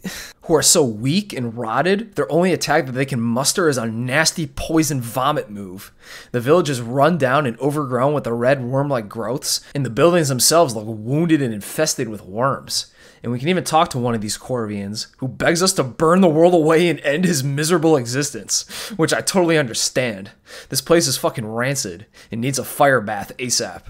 In this settlement, there are even more tough enemies, the Corvian Knights, who can attack the player with super quick flurries and can grab you for massive damage, and they aggressively attack the player, making going for a heal a dangerous move when engaged with these guys. They don't play. I think I genuinely feared them, and they have a super dope design. The Corvian settlement is giving Bloodborne a run for its money in terms of disgusting visual design. Once through the village and past the graveyard, we enter this building to find Sir Wilhelm, assumingly here to kill us on behalf of Sister Frida, yapping about how I can't handle the truth of this place or something. But does this guy know who he's talking to? Bro, I killed Blue Smelter Demon. You're light work. But I will say, Wilhelm does have some skill to back up his talk, and he even applies some black flame to his sword, which is some nice foreshadowing for later. Upon his death, he calls Frida by her real name, Elfrida, one of the founding members of the Sable Church, a faction in the base game that's tied to Yuri of Londor's quest and the Usurpation of Fire ending in the base game. Wilhelm drops a key that allows us to use this lever, which drops a staircase to the attic, where we can meet the painter Gale is working for, who is a young girl sitting on top of a table. She recognizes us as the unkilled Ashen Warrior that Gale had recruited to help her, and she asks us to show her flame in order to create her new world, which may be a difficult task to do in this frozen wasteland. She then returns to the Ariandel chapel, in front of the unfinished canvas. From here, we can loop back around and enter an amazingly disgusting dungeon full of worms and overgrown flies that are a bit more annoying to fight than expected, as they can grab you and infest you with worms that build up blood loss several times. And there's also approximately 8 million of them down in this fucking dungeon. It's down here that we can also pull a crank to open up the path to the final boss. But first, let's go take on this expansion's only other boss, the Champion Gravetender. To get to him, we gotta knock down this rickety ass bridge to create a ladder to the bottom of the ravine, and it's always fun to do this in Souls games. And after slipping and falling to my death several times, I reach the bottom and hop into the sweet looking boss arena. But that's probably the best part of this fight. This fight is almost another non-boss, just being a human NPC and a Great Wolf enemy that joins in after you take off 2/3 of the Gravetender's health. The Gravetender is light work, being no different than any other hostile NPC, and the only thing you really have to worry about is the wolf's attacks as you finish off the Gravetender, as the wolf loves to use his icy, faster-than-light supercharge, often multiple times in a row. But there's a lot of pillars in the arena to break up that charge. But besides that, this fight is simple and underwhelming, mostly existing as a barrier of entry into the hollow arena, but I'm not taking a look at any of the PvP stuff in this video, as I don't play PvP much myself, so this is mostly just to check them off my boss hit list. And with the Gravetender dead and the fly-infested sewer crank pulled, it's time for the main event of this DLC, the fight with Sister Frida. We entered the now open chapel room to find a massive man hunched over a large bowl of some sort. This is Father Ariandel, the namesake of the world itself. And Ariandel is bolted down to this stool, constantly watching a small fire in his bowl. And if the fire starts flaring up to burn the world away, Ariandel will flail himself to put out the flame with his own blood. Fucking brutal. Father Ariandel's body has fallen into some serious decay. Seriously, bro is gaunt, and his face looks like a deformed and rotting corn cob. He looks like he needs a serious flame bath too. But then, Fried approaches us from behind, now wielding a massive scythe. And Miyazaki made the boss call, and we get the biggest reveal of the DLC. Frida isn't wearing shoes, or socks. You fucking dog. She tells Ariandel to avert his eyes from the incoming slaughter, and we square up. Our fight with Sister Frida is one of the hardest in the entire series, and she's in full control of the tempo. And your success will come from learning how to counter her deep bag of moves. It took me a while to figure out her disappearing moves and stance moves. The disappearing move is definitely bound to shred you up a few times as you try to figure it out. She can either jump up or to the side. If she jumps up, she will always land directly behind you, so it's pretty easy to find her if she does this. If she jumps, just turn around 180 degrees and start walking, and she should reappear. If she jumps to the side, my strategy was just to see which way the snow was pointing, and then follow that line until she reappeared. but it wasn't foolproof, and I still got snatched up a few times. Her attacks also have several delays and combos to catch you off guard, and she has a deep bag of special moves after stancing up with her scythe. She can do a quick spin, kick up ice, or do a scythe drag that can grab you for massive damage. The only real break you can catch in this phase is that you can get in some sword combos in if you correctly counter her swings or get her out of position. But these moments are rare. She's pretty hard to catch when repositioning. She's got a super Bloodborne dodge thing going, and she's kind of floating all over the arena. And once you take her down, that's just Act 1. Ariandel, seeing his queen's blood leak to his bowl, flies into an incel rage, slamming his bowl in a rage and even breaking out of his restraints, but still being tied down to his chair, which is a design motif I really like. It makes him seem even more deranged and crazy. Frida also revives, embered up alongside him, and we enter Phase 2. Ariandel's raging and fire has doubled the size of the arena for Phase 2, and I really like this damage. It feels as if the fight is destroying the very fabric of the painted world itself, and it's making me feel like we're two gods fighting for the fate of this world. Frida and Ariandel share a health bar, thankfully, and my strategy was to focus on hitting Ariandel, as his windows are much larger and his attacks are much easier to dodge, while Frida takes a more passive role, usually kicking up massive ice AoEs to keep us off Ariandel that you always have to be mindful of. Frida will also attempt to heal their health bar at least once, so be sure to be ready when she goes in for the heal. Usually she'll be able to heal a bit and extend the fight because she'll disappear and get pretty far away to start healing. But besides that, just watch out for the floor being turned into ice spikes and keep the pressure on Father Ariandel, and they should go down soon enough. And you'll even get a Titanite slab for your victory. But even with the Titanite slab, it's still not over. They're tricking you. We hear Ariandel's voice before Frida rises yet again and goes full Black Flame Super Saiyan. This is some Sister Frida Ashes Die Thrice type shit. And she opens with a massive jumping Black Flame Blast that shoots a column of it at you. Dodge viciously to the side to avoid this attack. And now we're at the third phase. Black Flame Frida. Frida will whip out a smaller ice scythe to complement her Black Flame scythe, where she can generate ice and Black Flame AoEs, trails, and attacks. The effects are going nuts in this phase. On top of the massive amount of ice and flames, this is a more oppressive Phase 1. Frida's combos start getting longer than the Lord of the Rings director's cut, and she still has her old moves like the disappearing jump, which at this point I had gotten so good at countering that using that move actually made the fight easier, as if you find her you can get some free hits in. I played completely reactively to this battle, only swinging in combo openings, which mercifully can be broken up with hits that break Frida's poise, double hand and straight sword and too strong. And with enough patience and not choking, I finally took her ass down, and this fight pissed me off immensely. But I still think I love it. It's an absolute endurance, and it took me around 6.5 minutes to beat all 3 phases in one go, and it's just incredibly satisfying to accomplish, and the main reason I actually play this DLC. Champion Gravetender and his shitty dog sure ain't cutting it. The boss isn't even too difficult between phases 1 and 2, but having to defeat Black Flame Frida on top of those 2 phases makes it an Iron Man-like experience, and is one of my favorite fights in Dark Souls 3. I should have known Miyazaki would be cooking on this fight when she came in with the dogs out. Well done. But with Frida killed, a new bonfire to the Dread Keep spawns in, and we can use it to travel to our final DLC, the Ringed City. DLC number 7, the Ringed City. We've made it. The final chapter in the Dark Souls story. Crazy journey it's been. From Manus to Gang Squad, it's all been leading here. The Ringed City doesn't actually start in the Ringed City though, rather starting in the Dread Keep. The Dread Keep is a mysterious, massively destroyed place on the edge of the world, all past kingdoms converging in the same place, with impossible ruins jutting out from all angles, half buried in piles of ash, with a glowing eclipse hanging in the sky. It's so awesome. This place is fucked. Nobody does destruction in ruins like FromSoft. I find this place so inherently fascinating. I can't even tell what's going on, if these are real ruins or some crazy warp of time overlapping in on itself. It truly feels like the end is near. We can talk to this hollow pilgrim before entering, who is perched up watching the world crumble, saying it makes her feel like a god, and her dialogue sets a great tone going forward. We proceed by following messages from Gale, who has gone to the Ringed City in search of blood of the dark soul for the painter, the last material she needs to paint her new world. His specter points us down some massive but safe falls, and we fall safely onto a mound of ash. We are then attacked by a new enemy, the Butterfly, a hollow-looking creature with large white wings that shoot laser barrages at me. I think these designs are so sick. The butterflies look so fucking weird and out of place, even for a Dark Souls game. And it's super fascinating. The world is so old and broken and warped that people are turning into these otherworldly angel creatures. It's so cool.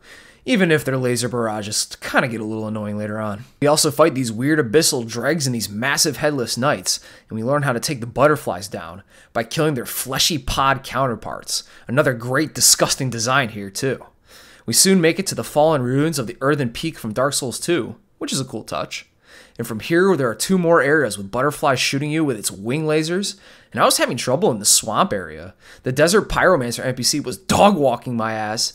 Her fan attack seems to stun me if hit, and I was still stunned by the time the second hit came around, which comboed me for massive damage that killed me an embarrassing amount of times. And I only beat her because she walked off the cliff and died after killing me. That's probably the biggest bailout I've ever gotten from a Souls game. But once she's dead and the nearby butterfly cocoon killed, I gather up all the items I can find and head to the edge of the Earthen Peak and take another Souls patented massive fall into the boss room through a massive hollow tree, mirroring the burnt Ivory King fight. There's a lot of DS2 references going on in the Dread Heap. And it's here I take on the first boss of this DLC, the Demon Prince. This boss is another endurance test like Frida, forcing you to deplete 3 health bars to kill him. First, you must fight 2 identical demons, the demon in pain and the demon from below. And although this fight is a gank, it has a very clever design to it. One demon will be glowing with fire, and the other one won't be. The demon glowing with fire will be aggressive, charging the player and swinging at them, while the other demon will be more passive and spray poison from afar.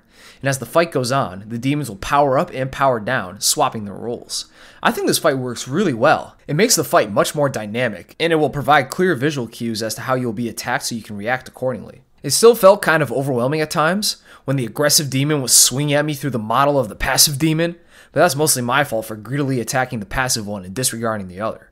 Once you kill both of the demons, the last one you kill will reignite as the Demon Prince, and hearing about how Lorien defeated him in the base game, it's super cool to finally face off against him in person. The Demon Prince attacks you similarly to the first phase, but now has several pyromancies to throw at you. The worst one being this attack where he spews a massive fireball that then turns into fiery meteors. I had no clue how to properly avoid this attack, and when he started making the fireball, I would just run away and then spam dodge when the meteors came after me, hoping I wouldn't die. Luckily, he will only do this move twice, and you should be able to get away with it if you spam dodge and make sure your health is near full when it starts. He will also chuck fireballs, conjure fire-spewing orbs, and gets a lot more air with his attacks that also have a fiery explosion added to the end of them. He's just all around more aggressive and on the move, and he's got 1,000 ways to burn your ass to a crisp. It's one hell of a fight.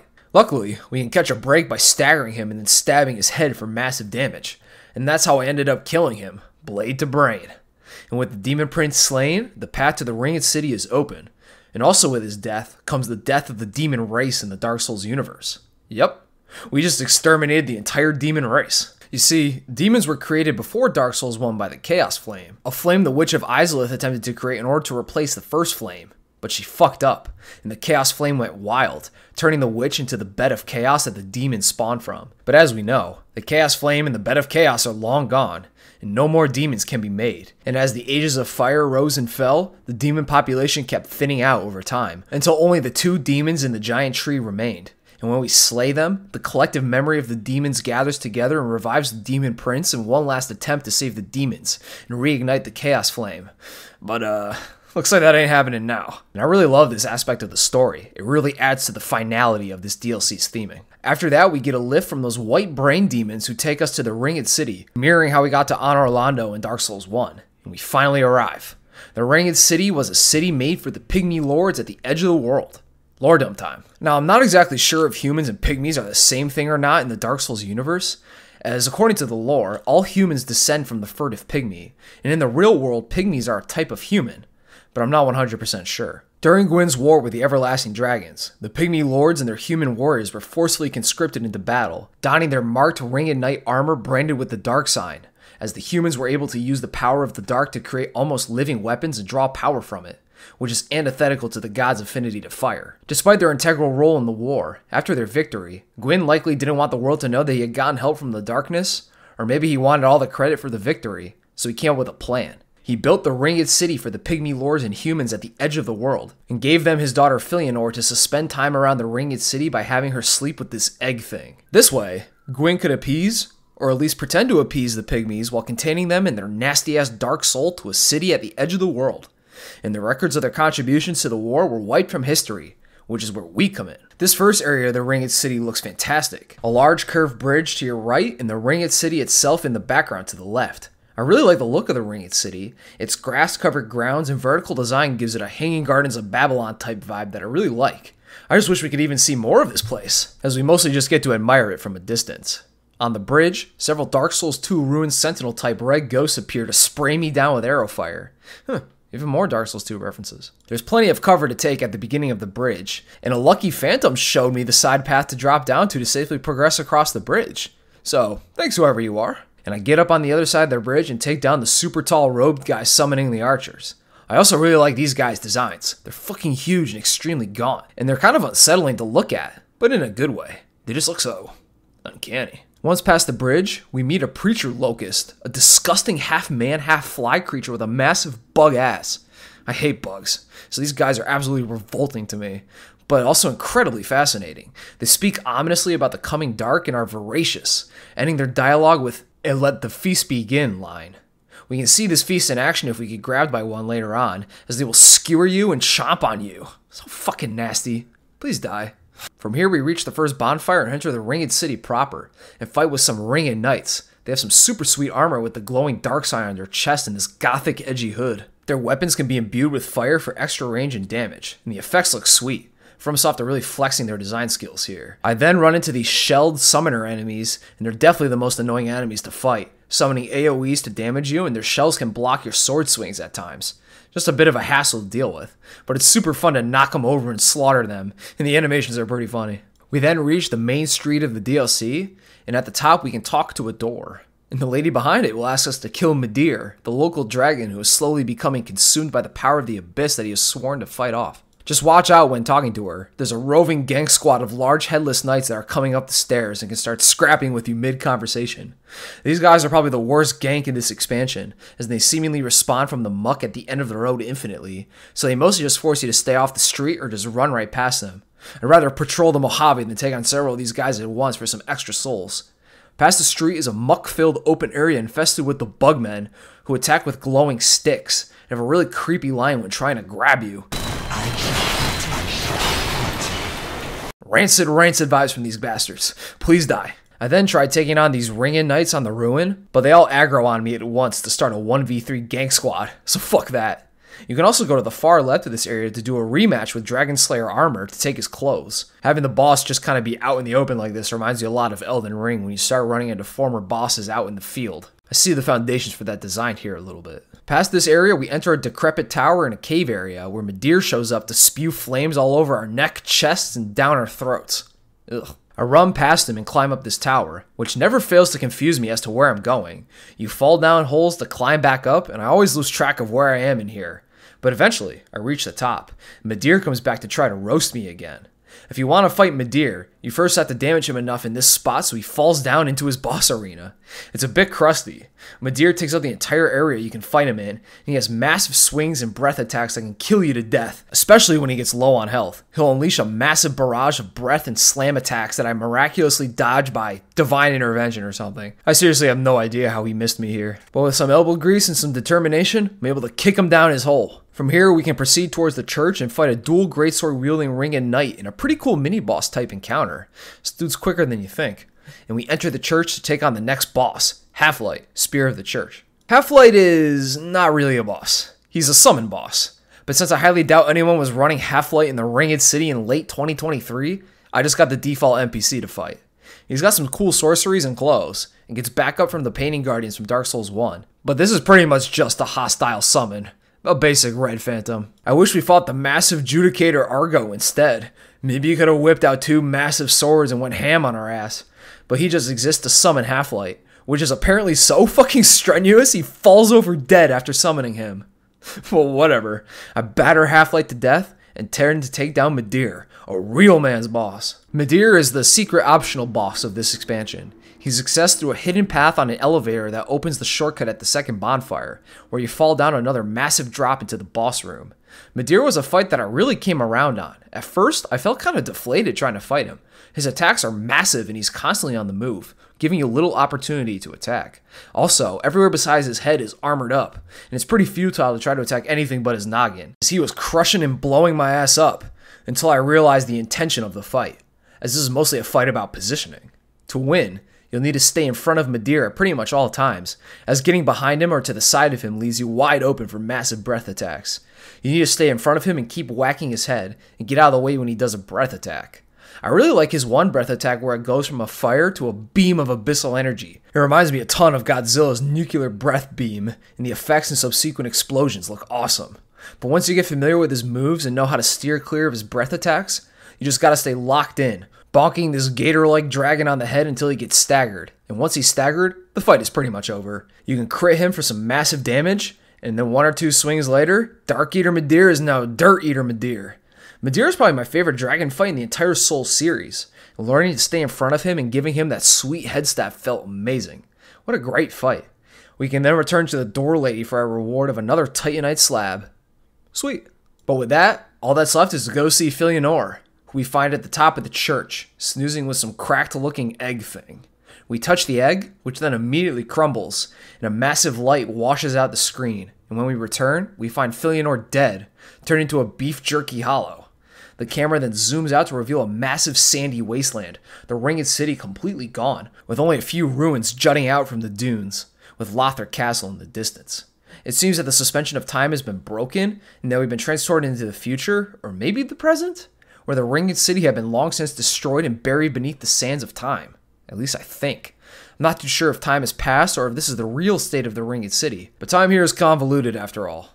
So who knows? After exiting Philia Jerky's room, we see a small pygmy lord crawling along the ground, slowly making his way to Filianor, saying that Red Hood has come to eat them and drink their dark soul-infused blood.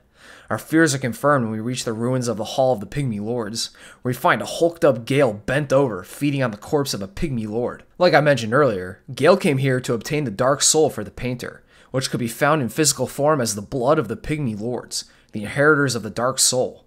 However, by the time Gale had arrived, the pygmies had been so long-lived that their blood had completely dried up, unable to be used as material. Gale, in despair, then began devouring the Pygmy Lords in a frenzy, morphing him into the beast we find him as. Gale then demands our own dark soul, and we begin our final duel. Gale has the best setup for a fight in the entire series. 2 warriors, one a slave knight, the other unkindled ash, dueling at the edge of the world amongst the rubble of everything. No gods remain. The pygmies are devoured, the demons are extinct, the dragons are gone. The world is covered in a wasteland of ash, the result of the unnatural extension of the Age of Fire. It's so sweet. This is it, baby. And the fight itself is just, my gosh, it's just a blast. His attacks are so fun to dodge. There's just a great flow to the fight. Gale gives you plenty of windows to heal. So this is a battle of the last 2 people on Earth viciously trading blows. And I really enjoy this sort of more drawn out but more forgiving pace of the battle. It really feels like we're both giving it our all. This is also my favorite boss arena, as the whole area is wide open to be fought in, and Gale will chase you down like a dog to start the fight. This open area just lets the fight flow completely freely.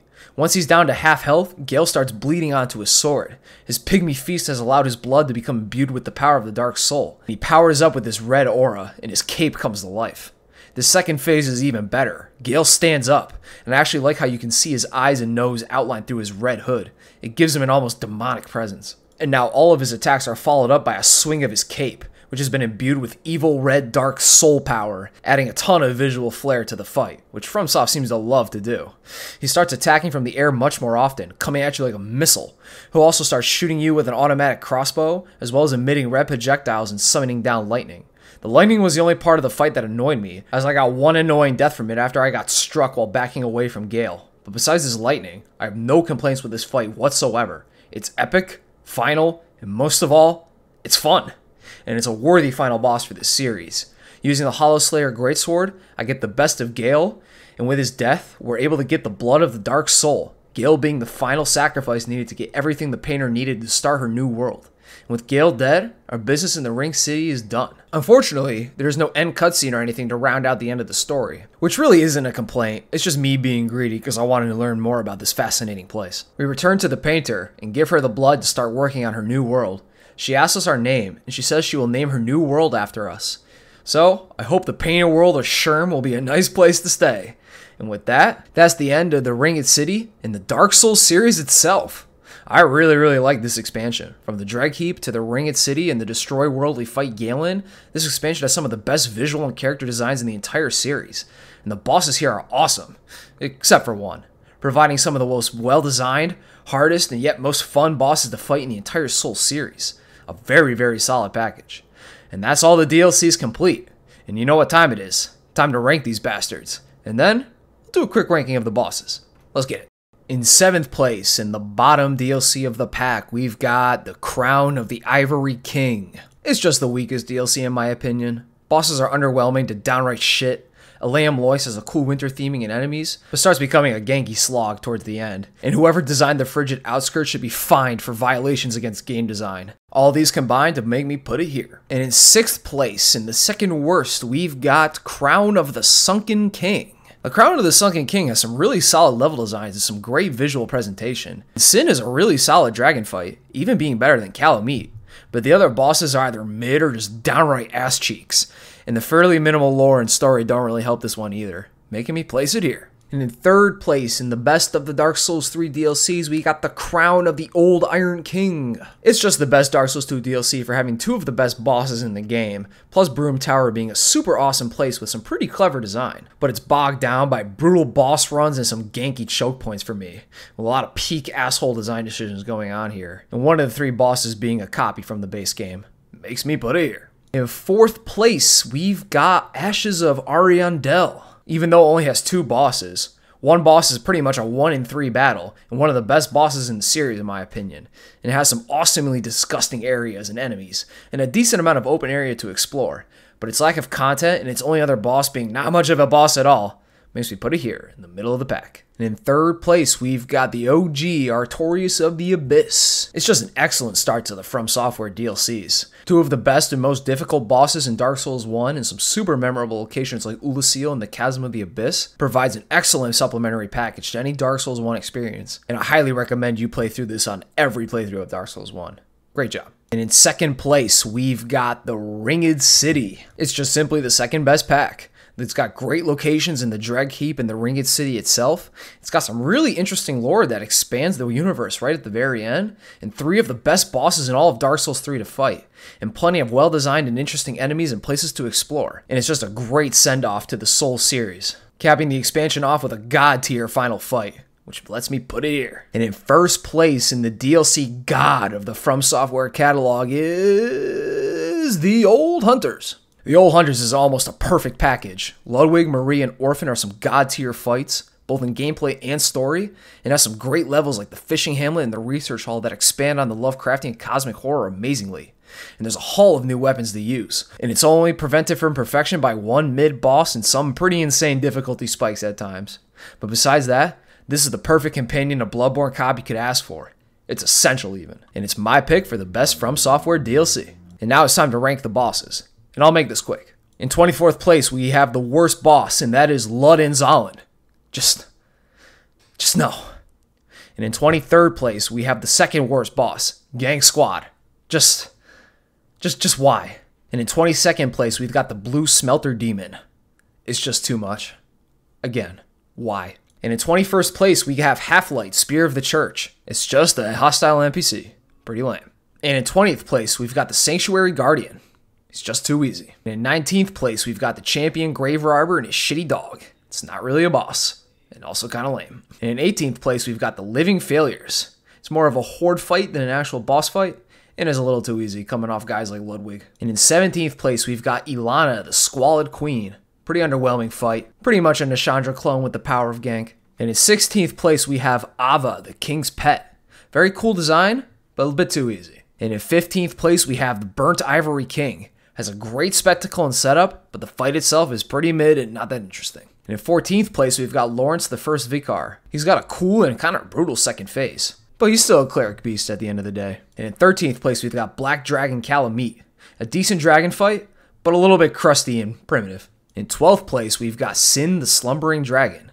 He's a better fight than Calamite, and is much better to fight while in the air. Not a fan of his acid skin, though. And in 11th place, we've got Sir Alan, which is a great battle, bogged down by a dogshit boss run. And in 10th place, we've got Artorias of the Abyss. He's got great lore and presentation, and a much more aggressive fighting style than the base game bosses. but he was a bit too on the easy side for me. And in 9th place, we've got the Demon Prince, which is an actual good gank fight with some pretty awesome lore at the end, and also some really great effects and wild looking attacks. And in 8th place, we've got Lady Marie of the Astral Clock Tower. It's a peak hunter battle with some awesome effects and attacks, but again, a bit on the easy side. And in 7th place, we've got Midir.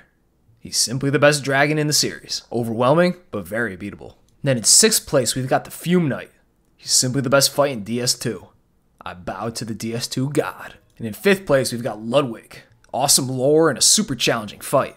And the two phases are so unique from each other, it's pretty much 2 fights in one. In 4th place, we've got Manus, Father of the Abyss. He's the ultimate Dark Souls 1 challenge and the most engaging fight in the game. And probably the second hardest boss for me across this entire DLC series. In 3rd place, we've got Sister Frida. She's the ultimate endurance fight of the series. She has a very unique moveset and 3 very interesting phases, only brought down by some mild annoyances. In 2nd place, and the hardest boss on this list, is the Orphan Akas. I genuinely think Phase 2 Orphan is the hardest boss in the Souls series outside of Elden Ring. It's fast, vicious, and really satisfying to complete. My only problem is the insta-kill meatball wall attack. Fuck that move. And my pick for the best boss in FromSoft DLC history is Slave Knight Gale. Although he's nowhere near the hardest, he's definitely the most fun boss to fight. Only one really annoying move, but it's nowhere near as annoying as the meatball barrage. It's got the setup, it's got the lore, it's got the presentation, it's got the gameplay, and most of all, it's super fun. And it's my pick for the best boss in the entire DLC catalog. And with that, that's everything. If you're hearing this, thank you so very much for watching until the very end. But if you played these, how would you rank these DLCs and these bosses? I feel like people can like these bosses for multiple different reasons, so I'm very interested to see what you guys think. And feel free to let me know if I missed anything or got any lore details wrong, because I know I definitely did. So go ahead and humble me in the comments if you feel inclined. But besides that, that's all I got for you today, and I hope you enjoyed this video, because I enjoyed you watching it. Goodbye.